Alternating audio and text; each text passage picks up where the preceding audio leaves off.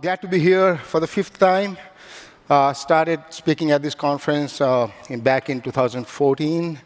And over the years, through the transformation, I have lost a lot of my hair. So my name is Topo Pal. I'm Senior Director and Senior Distinguished Engineer at Capital One. Basically, I'm a developer, DevOps evangelist. I'm also a member of our open source steering committee. And I'm the creator and core contributor of our flagship DevOps dashboard project, open source, called Hygia.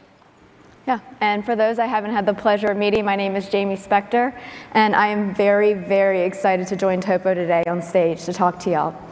Part of my role at Capital One is open source counsel, and what that means is I get to partner with Topo, I get to partner with our open source program, I get to partner with our development community on all things open source, and that includes use, contributions, and external projects.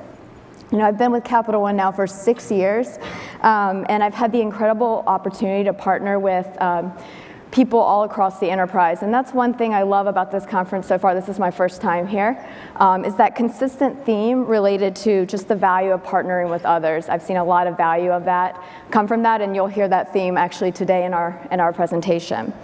So, let's see. So many of you may know Capital One is a credit card company. We're actually one of the largest credit card companies in the US with over 70 million accounts. And you may also know that Capital One is also one of the largest banks in the US. But what you may not know and be aware of is that Capital One is a founder-led technology company. In fact, we're about to celebrate our 25th anniversary from going public next year. Our youngest competitor is actually 108 years old. So in that sense, we are a startup. And because we're founder-led, we have that entrepreneurial mindset. You know, from the day we were founded, Capital One has always tried to be disruptive. It's part of our DNA. And open source and DevOps has contributed to that success, despite the regulated industry in which we operate.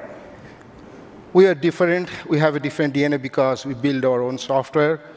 We build on public cloud. We deploy our software on public cloud using microservices architecture. And we use a lot of open source. We are open source first company. And we strongly believe in continuous delivery, especially in a regulated industry. Our belief is that if you are not doing continuous delivery in a regulated industry, you are not, quote unquote, compliant enough.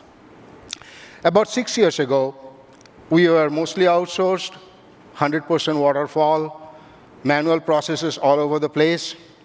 We were slow, as you can imagine. And only commercial softwares are allowed. And we also said no to open source. That was like 6 years ago. And then 6 years of journey to today, it took us from mostly outsourced to mostly insourced. And I think this is very important for our digital transformation. Vertical silos like ops, dev, QA, blah, blah, blah, to a product-centric approach where the product team includes everybody that needs to be there to actually do everything related to that product from soup to nuts. And as I said, from dev, ops, QA, RM, we had these different roles, your developers, your operations, and all that, to we are all engineers. Developers write some code, operations write some code, infrastructure as code, QA engineers write some code, testing, and all that. Even release managers have become release engineers.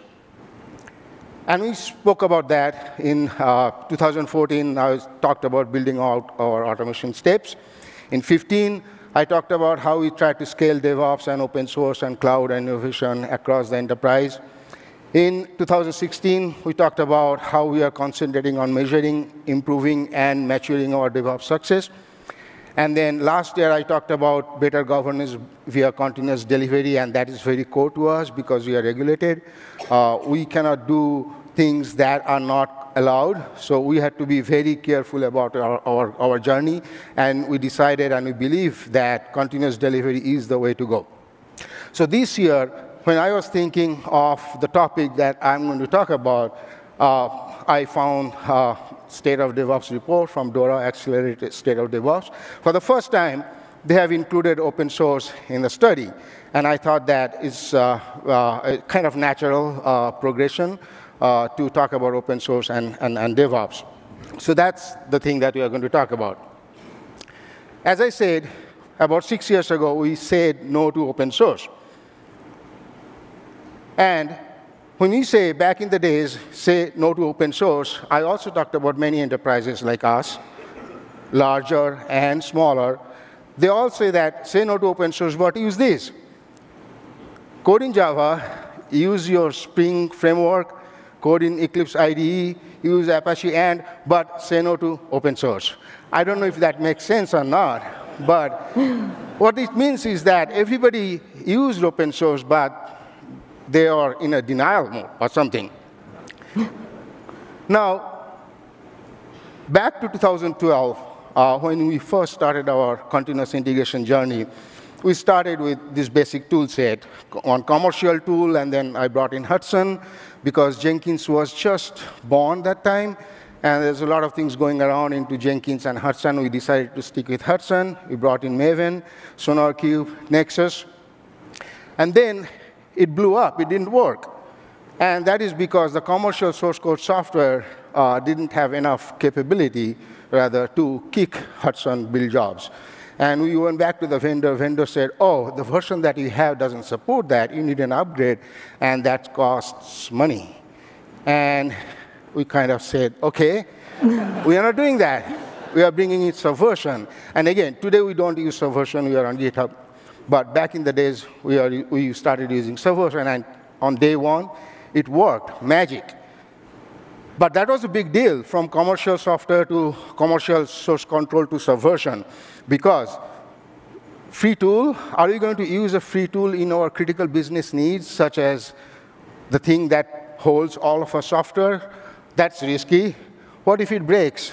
Who to call? I don't know. Give our IP away, because we'll be putting source code in that open source code. Does that mean that we have to open source our code too? What if somebody steals our code, meaning that some hackers put something in Subversion that sends every commit to some cloud version or somewhere in the world? So we went through all these problems, and we kind of talked about these. So finally, we came to a realization that to get Subversion in our organization, we at least have to buy subscription to some support. And we did that for the first year. We paid less than 1% of what I would have paid to actually upgrade my commercial software. And guess what? In 1 year, we never had the opportunity to call anybody because nothing broke. So we moved from commercial software to commercial SCM software to Subversion. The other big thing was Maven. We used and everybody had their libraries in their source control, and they had the AND scripts. It took days to even stand up a project in individual developer's laptop, and then building was a nightmare too. So we decided we are going to use Maven, we're going to put Nexus and put all the libraries in there, and we're going to resolve all the dependencies to our CI pipeline against Nexus, an in-house Maven Central, if you will. Now, that posed another problem. How do you get the libraries? So before coming to Maven, we had this as our way to get libraries.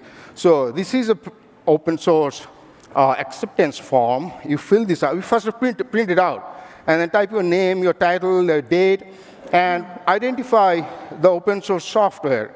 Each and every library needs to have one of these. Actually, there are multiple pages. I just printed the first page just for demonstration purposes. And then there are some critical, important questions asked from you. Are you going to modify this software, yes or no? And if you said yes, you are in trouble. And then, do you intend to distribute this software along with your source code outside of Capital One and all that? And we printed that form, got it signed by your immediate manager, your VP, and all that, and we did this.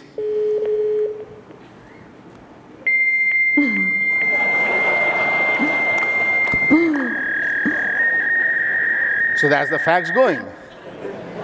And once the fax went there, the legal department looked at it, and then they said something. But the question is, why is fax? Why is fax? Because back in the days, and I think it's even now, our legal department or in a part of a building which is kind of secluded, there's a huge glass door, and you needed special badge to even get in there. And that's the first reason. Second reason is you could not reach out to the legal department directly. You couldn't call them. Your email were not answered because, in fact, they were busy in something else.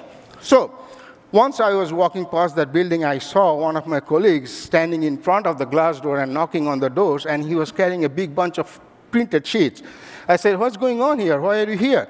He said, I have these open source libraries approval to be obtained before I go to release, and my release is coming tomorrow. I said, why do you need approval now? He said, if I don't get approval for these, the CAB, Change Approval Board, won't approve my release. And he was kind of knocking on the door. So he finally got approval. I mean, just by looking at this piece of paper, somebody would have approved it anyway. So, so then he and I decided that this doesn't need to be this way. There has to be a better way. No engineer should go through this. And we decided that we'll set up meetings with our legal department to talk about open source approval process. And we learned a very important thing. First of all, they didn't know why we are going to them to get approval for open source. And we didn't know what the risks are. And we are kind of never talked to each other. And that's where we kind of sat together and understood what they mean by approval, what we need software, open source software for. And that whole realization came to a kind of success, which Jamie is going to talk about, our open source intake process and all the risks. Awesome. So first, let's think about why we're here. What is the DevOps Enterprise Summit? And the goal of this conference, right, is just to give the leaders the tools and practices that they need to develop and deploy software faster and to win in the marketplace. And so what I'm here today to do is to provide you that information to have these discussions about using open source.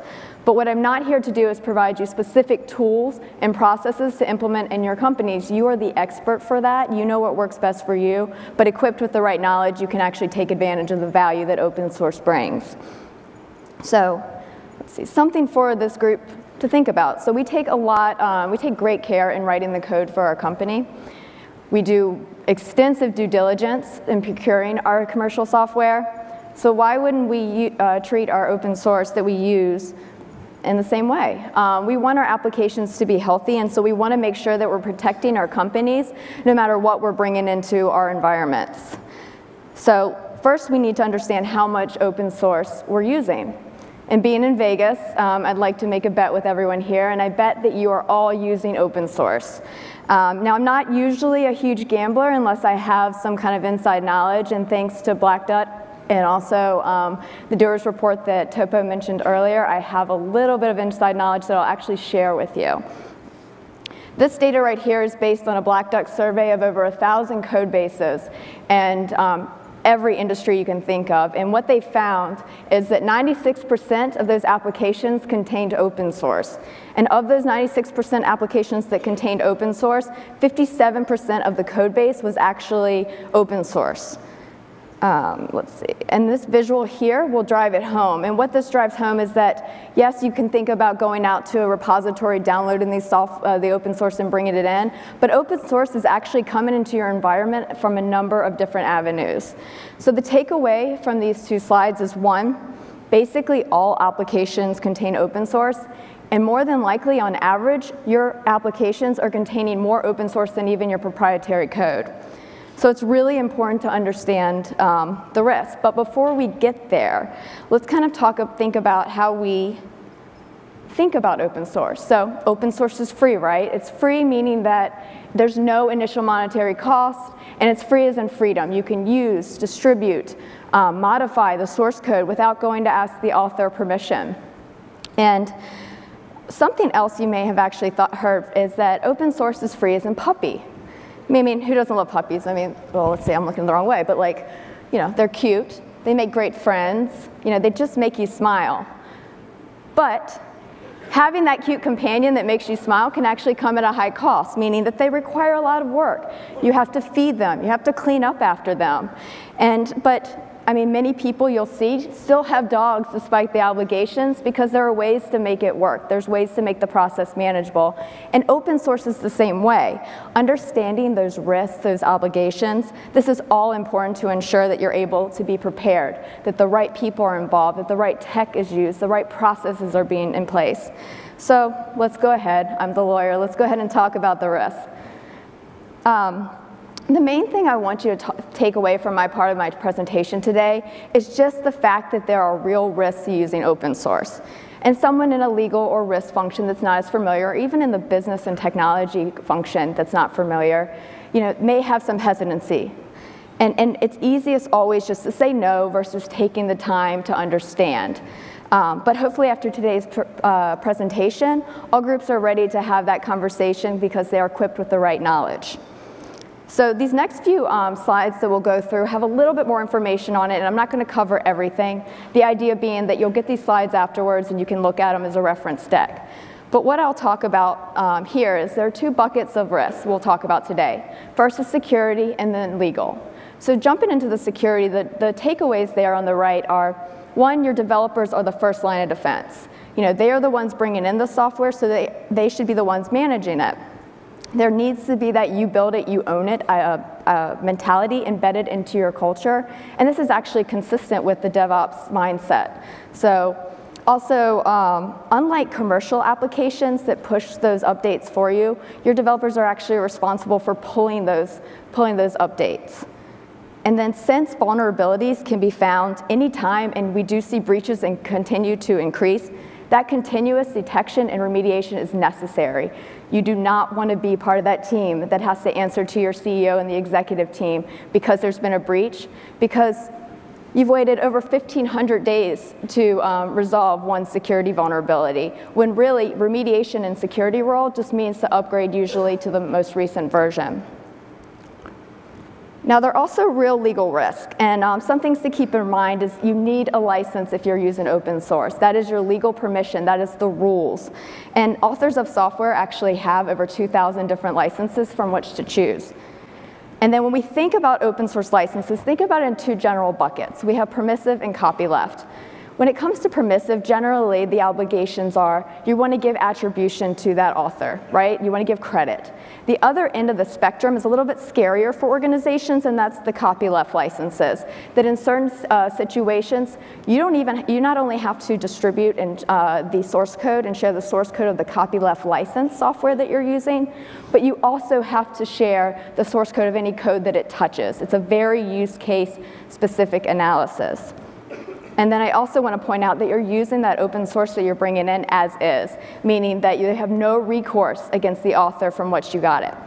That's also a tricky area to explain to your legal and compliance functions, because with commercial you do have those reps and warranties. So, and because when we talk about remediation, we talked about security, right? You upgrade the version. It's a pretty straightforward approach. With licenses, generally licenses aren't going to change throughout the course of the project. So remediation in that sense is a little bit different. It's usually replacing it with an open source alternative if you can't use it, something you write yourself, a commercial alternative. And then also remediation, because the obligations are usually conditional, meaning if I do this, if I use the open source this way, then this, right? So because it's conditional, you can work with your counsel to get approval if the use case actually mitigates the risk that those obligations will take place. Let's see. And sometimes, if you don't know what the license is, instead of requiring removal, it's really easy just to get on GitHub to request confirmation from the author. That's all that you need. Also, if you want to see if it's a license that you can't use internally for whatever reason based on your organization's risk level, then you can just get online and get on GitHub and ask them, hey, let's maybe add a permissive license to that. And then last but not least, we're all busy. So sometimes you just have to submit a pull request with that license that you'd like them to adopt. So it's just really quickly, really easy for them to add. Can I ask a quick thing? Is that your Sure. picture on there? I'm sorry? Is that your picture there? Oh, yes, that you? is my picture. You are a lawyer, right? Last time I checked. And you work at a bank. I do. And you have GitHub account? I do. I have my very, very own GitHub And you also account. do pull requests. I sure did. You know, I don't care what people say about you. You're my hero. Topo's too kind on stage. Thank you, Topo. But yeah, I mean, you know, I've actually generally had a really positive response when reaching out to developers.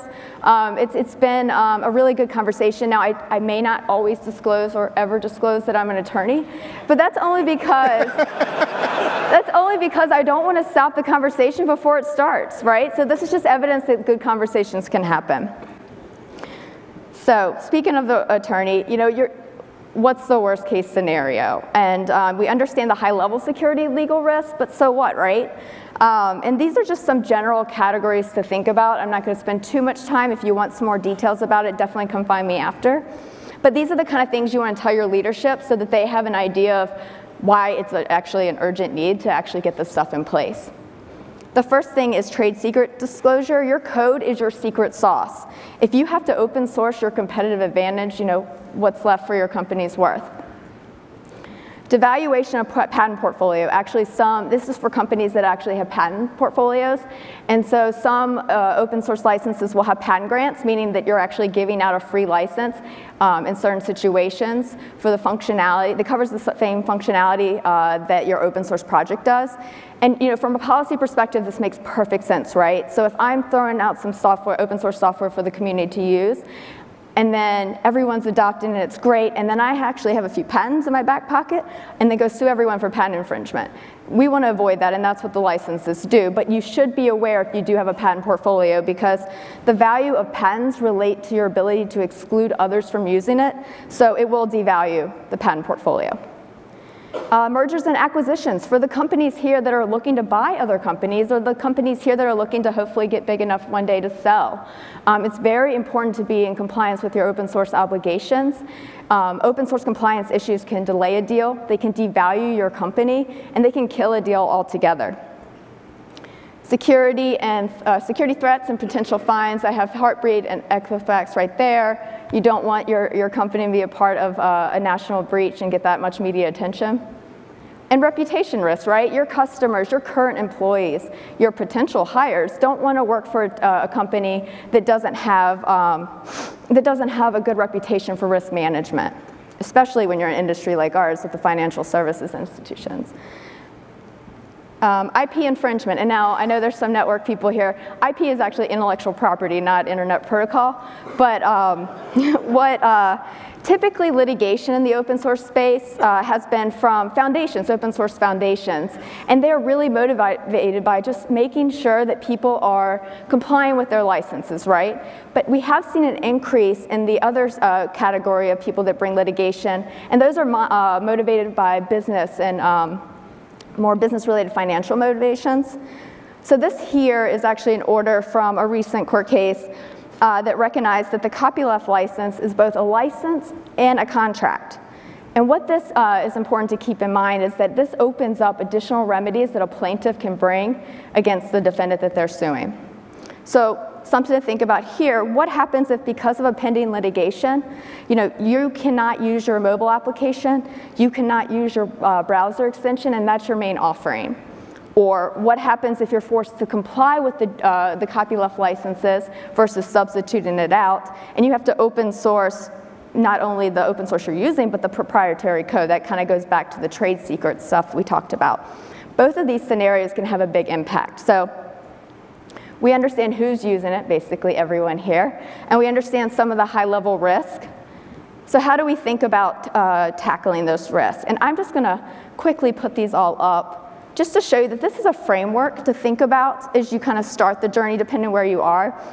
Just making sure you know what you're using, assessing it. There's some solutions there that you can map different security vulnerabilities, for example, to. There are resources out there, and again, I'm happy to talk to you about this in more detail if needed, but just think about it as identify, analyze, and remediate, and then there's always going to be that continuous monitoring and auditing, which can fit very nicely into your DevOps pipeline. And then mitigate with a governance strategy. Capital One has actually implemented every one of these. So again, happy to connect afterwards to talk about our specific journey. With that, I spent a lot of my time on the last one, education and training. And then I also included 2 links at the bottom that are some helpful resources that are helpful to reference no matter where you are on your open source journey. So in addition to these resources, Topo is going to actually help us understand how DevOps can help. Right. So as open source helps DevOps, DevOps helps open source too. The first reason is you can automate. Now, do not automate a bad process, because if you automate a bad process, then you get bad automated process. So instead of that, look at your process and try to determine which one is more important to you or which one makes sense, and keep those and automate those. Shift left, right from beginning of your pipeline, start looking for open source license violations and legal violations and mitigate accordingly. Frequent releases, if we need to patch something, we can always frequently release that patch as soon as possible instead of waiting for 6 months, 1,500 days. Smaller batch size, that is reducing the risk. You can only release that particular library upgrade version to your production. And collaborate and transparency is a critical thing. I mean, without that, you cannot go further. And you cannot do it alone. You need to bring in engineers, legal, security, risk officers, or anyone else you may need along your way. Without the collaboration, there's no way you can get there. And from here, I say this. Just using open source is not enough. And the reason I say that is because you remember I talked about our CI journey. We put all the libraries into our Maven repositories. And while doing that, we found an incredible thing. There are libraries that look like open source, but they're not really open source in the sense that we modified them, meaning that on that form, when you said, I'm not going to modify, I actually lied. Now I'm in trouble. Oh, sorry. And those modified libraries are in those source code repositories. So what do we do with those? We cannot contribute it back, but we cannot use it because now we are stuck in time. So there has to be a way. So I started proposing this idea that we should contribute to open source, contribute back to open source. And that was pretty disruptive. To make it more manageable, I thought that disruption is bad. So what did I do? I posted in our internal, we call it Pulse site. It's a social network within Capital One. An article, blog post, should Capital One contribute to open source community? And the response was huge in the sense that it is against our policy. Well, let's change the policy. Why should we give our IP away? We don't want to do that because Capital One pays my bills, right? I don't want to give my IP away and do damage to myself. What are the legal implications? Don't know. Let's ask Jamie. Who will use your software? How does it matter? Maybe no one. Maybe not even us. Who knows? Are you going to write another payment framework in open source? Maybe. I don't know. It depends upon the developers. What if we get the bad reputation? I'm like, wait for a minute. We write code to handle people's money, and we cannot write a code to log something in the log file? I mean, give me a break. So we had a hothouse from that, at that point. The whole idea of hothouse that everybody comes together, all the decision makers come together and try to resolve this issue that developers are not allowed to contribute to open source. In that hothouse, we basically decided that, yes, we are going to make contribution, and that was a good day for Capital One engineers. Since then, 4 years, thank you. We have contributed to open source, 90 developers, 193 projects. Most notable are Angular, Ansible, Hadoop, Log4j, Spark, and so on and so forth. And we didn't stop there. We have our own open source projects also. We have been open sourcing our own internal projects for 3 years now, total 31 projects. Most popular are Hygia and Cloud Custodian. Many of you already use these tools and contribute back. And we are not stopping there. We are actually, so this is our open source page. There's another thing that we are doing. We are actually working with many enterprises to what we call enter source, the next version of open source. What that means is basically enterprises getting together and solving their own problems without having to rely upon commercial vendors. And we are calling that enter source. We have partnered with companies like Verizon, Walmart, American Airlines, and forming a community around DevOps practices. So for us, being open source first results in a lot of benefits, right? A lot of benefits from Capital One, and some here are listed here. But the one I want to call out for you first, and right now, is the one we have up there in first, the culture of collaboration. Perhaps the most valuable observation I've made while being at Capital One and also working with Topo and the rest of them in the open source space has how much culture can influence behavior to do the right thing.